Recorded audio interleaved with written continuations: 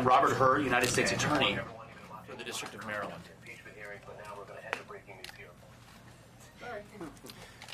We're here today to announce the federal indictment of former Baltimore City Mayor Catherine Pugh on federal tax and wire fraud charges, as well as the guilty pleas of Gary Brown Jr.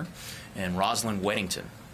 With me today is Special Agent in Charge Jennifer Boone at the Federal Bureau of Investigation, Supervisory Special Agent Matthew Hooker with the Internal Revenue Service Criminal Investigation, Acting Special Agent in Charge Troy Springer with the Washington, D.C. Regional Office of the U.S. Department of Labor, Office of Inspector General, Kelly B. Madigan, Acting Interim State Prosecutor, and Inspector General Isabel Cumming, Baltimore City Office of the Inspector General.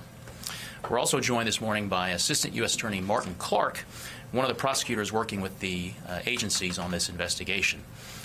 Another Assistant U.S. Attorney working on this matter, Leo Wise, is unavailable this morning due to the press of other official duties. A federal indictment has been unsealed charging Catherine Pugh with conspiracy to commit wire fraud, 7 counts of wire fraud, conspiracy to defraud the United States, and 2 counts of tax evasion. There are many victims in this case. The victims are all of us, the taxpayers and the people of Baltimore who expect and deserve integrity from their public officials. The people of Baltimore expect, and they should expect, that elected officials place the interests of their citizens above their own. Unfortunately, the allegations in Ms. Pugh's indictment and the facts as laid out in Mr. Brown's and Ms. Weddington's plea agreements indicate a betrayal of the public trust. Ms. Pugh took office as mayor of the city of Baltimore on December 6, 2016. According to the indictment, she owned Healthy Holly LLC, a company that she used to publish and sell children's books that she had authored. Between June 2011 and August 2017, 4 Healthy Holly books were published, with each book listing Ms. Pugh as the author. The vast majority of books published by Healthy Holly were marketed and sold directly to nonprofit organizations and foundations, many of whom did business or attempted to do business with the Maryland and Baltimore City governments. The allegations in the indictment fall into 2 categories, those relating to wire fraud and those relating to tax-related charges. In the first category, the indictment alleges that from November 2011 until March 2019, Ms. Pugh conspired with Gary Brown to defraud purchasers of Healthy Holly books in order to enrich themselves, promote Ms. Pugh's political career, and fund her campaign for mayor. Mr. Brown helped Ms. Pugh solicit nonprofit organizations and foundations to buy the Healthy Holly books. The indictment alleges that Ms. Pugh and Mr. Brown employed several methods. First, by accepting payment for the books, but then not delivering them.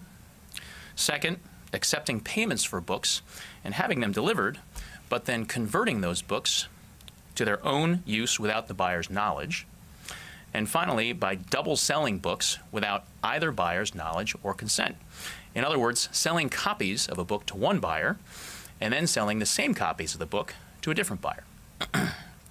Ms. Pugh allegedly stored quantities of fraudulently obtained Healthy Holly books at various locations, including her residence, her state legislative offices in Annapolis and Baltimore City, her mayoral office at City Hall here in Baltimore, the War Memorial Building in Baltimore, and a public storage locker used by her mayoral campaign.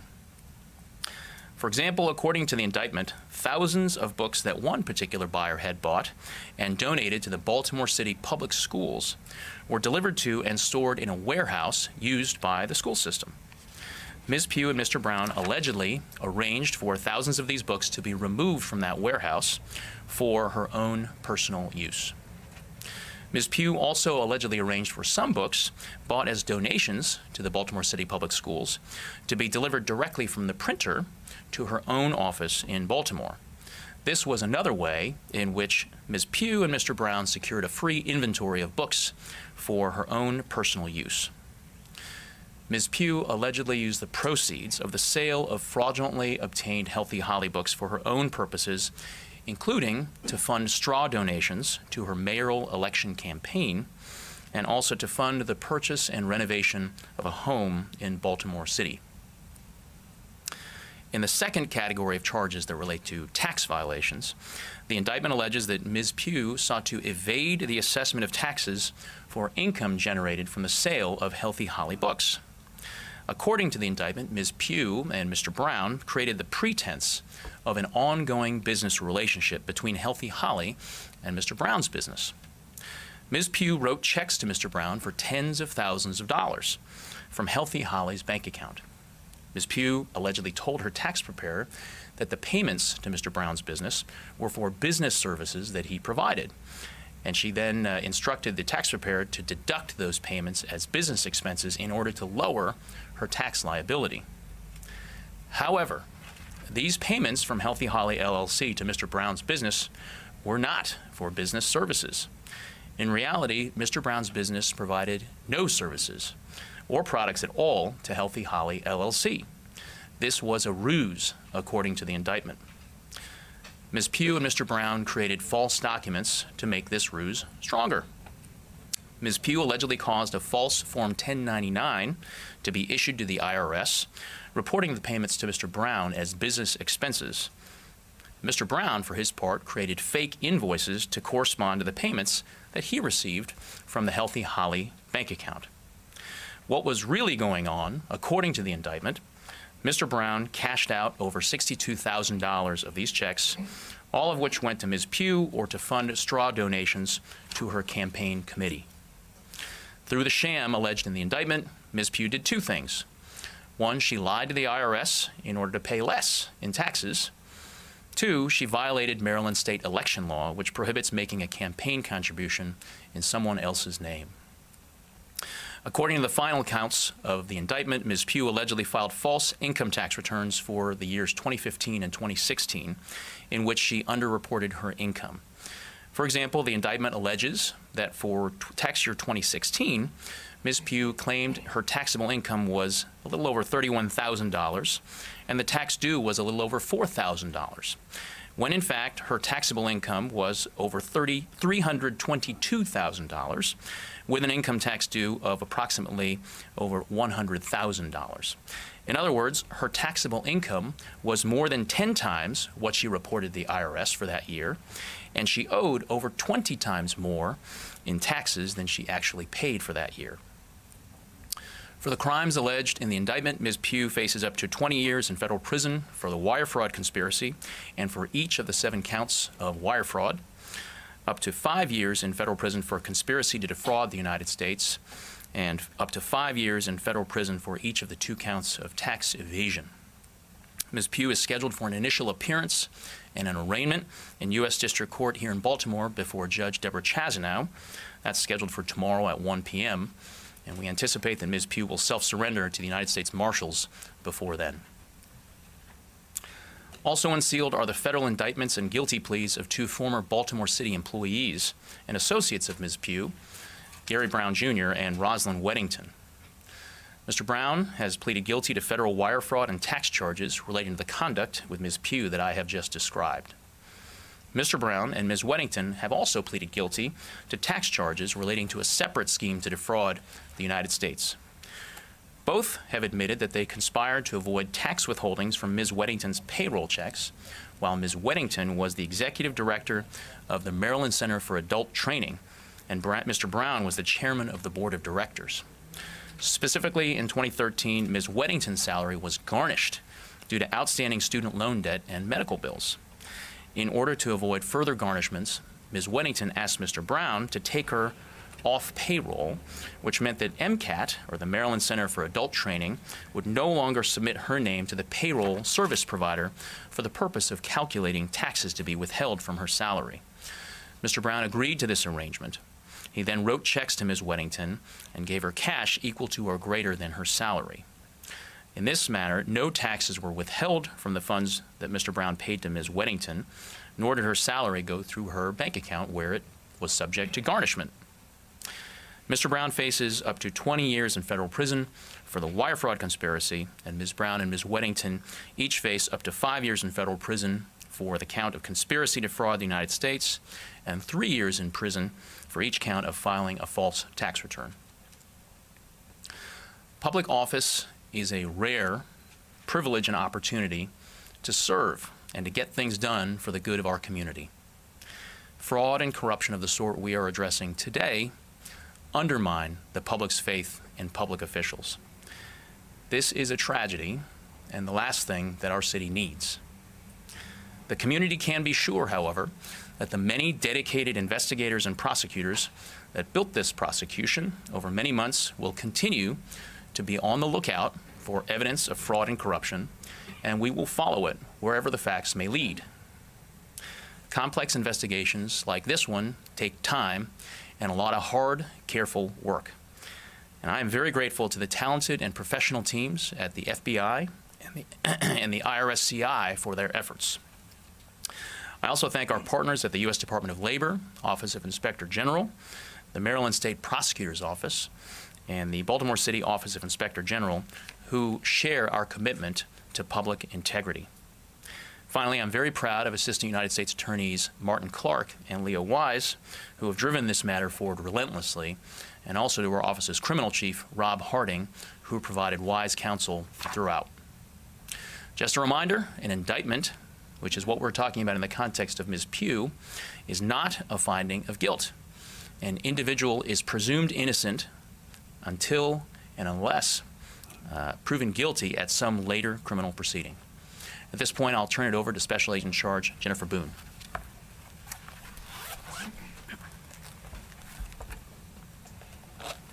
Good morning. One of our greatest privileges and responsibilities as citizens is the vote. When we cast our votes, we do so with the expectation that those we elect have the welfare and interests of the communities they represent as their highest priority. This, in many ways, is a sacred trust between the people and their elected officials. Ms. Pugh violated that trust and abused her position. The interests she prioritized were her own. The indictment announced today is an example of what happens when a public servant engages in a corrupt behavior, seeking personal gain through fraud while occupying a position of public trust. Ms. Pugh blurred the lines between her public duties and private business and failed to act in the best interests of her constituents. Actions by an elected official such as those outlined in the indictment, erode public confidence and undermine the strength of our democracy. The women and the men of the FBI remain dedicated to serving our communities, and I am extremely proud of those that investigated this case. This has been a complex and demanding investigation, close to 3 years in length. The FBI is devoted to investigating fraud and corruption. No one is above the law, and as this indictment shows, you will face consequences if you break the law. Public corruption can sometimes be difficult to detect without the assistance of concerned citizens. There is a growing intolerance by the American people of public corruption, an intolerance reflected in the willingness to come forward and report abuse of public office. We are always grateful for those who come forward to report such corruption. If anyone in the community has any information on this or any other public corruption matter, please call the FBI at 410-265-8080. I would like to conclude by thanking the FBI special agents, task force officers, intelligence analysts, and forensic accountants who investigated this case, to thank the U.S. Attorney's Office and our partners with IRS Criminal Investigation, the Department of Labor Office of Inspector General, the Baltimore City Office of the Inspector General, and the Office of the State Prosecutor. Thank you.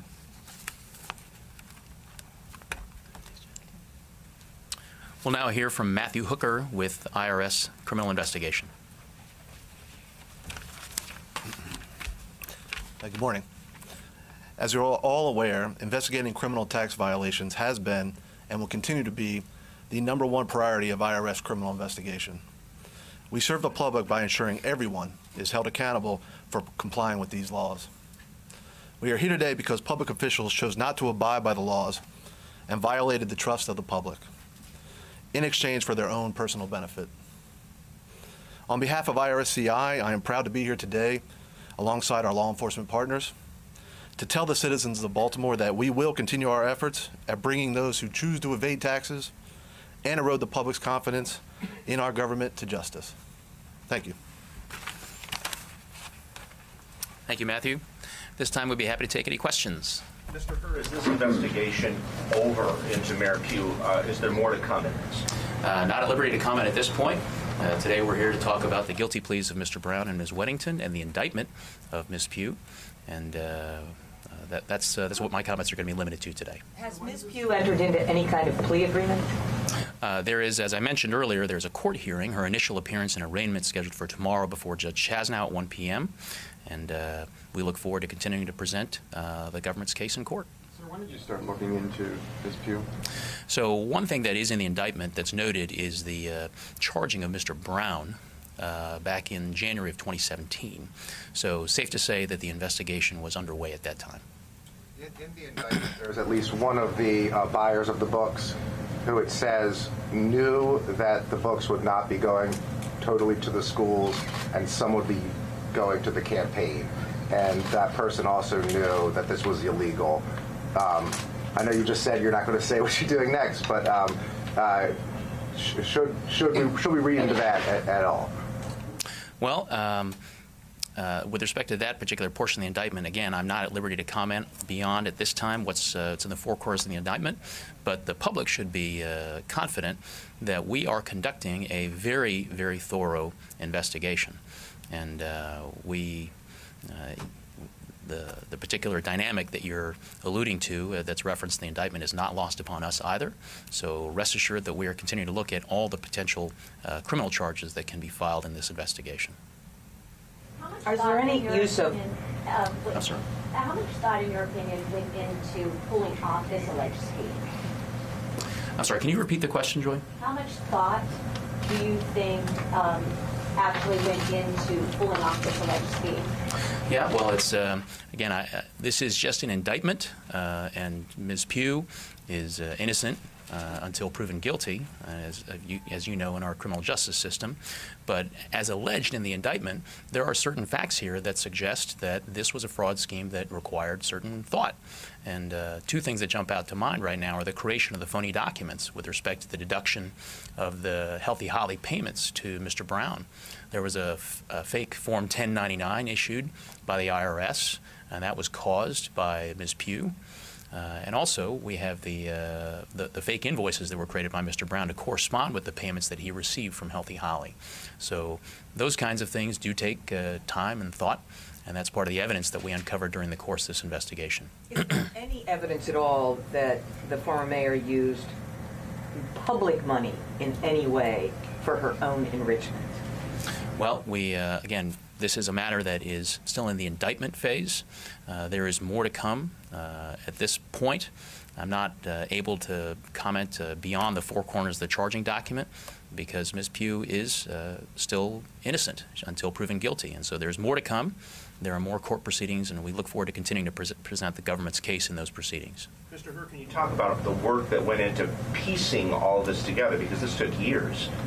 Yes, as I mentioned earlier, these types of investigations into fraud and corruption, they do take time because there are a lot of different puzzle pieces, a lot of different payments, and a lot of different people in order to interview in order to try to fit all the puzzle pieces together. So these types of investigations do take enormous time and dedication and ingenuity, and for that reason, my hats are really off to all the investigators and prosecutors that helped bring this matter to where we are today. At one point, there were, I believe, 7 different investigations going into this matter, and I see a lot of these agencies up here together. Are we to assume that this, obviously yours is the biggest and most powerful of these organizations, are we to assume that all of these are come under the same umbrella, or may there still be some other investigations going on? Well, I'll give the same answer that I did before with respect to what comes next or where does this investigation go. We're not really at liberty to comment at this time, but I think what the picture that you should take away from the impressive array of agencies that's gathered here today to talk about this case is these kinds of things do take cooperation and partnership. This was a wide-ranging investigation, and we were in close coordination with each other, and that's how investigations of this level of complexity are built. And so I, for one, feel very fortunate to be a member of a community like this, all of whom are dedicated to public integrity. What's the relationship between the book scheme and the Maryland Center for Adult Training tax charges? The Maryland Center for Adult Training tax charges. As far as we can tell, the relationship there is solely in the identity of Mr. Gary Brown.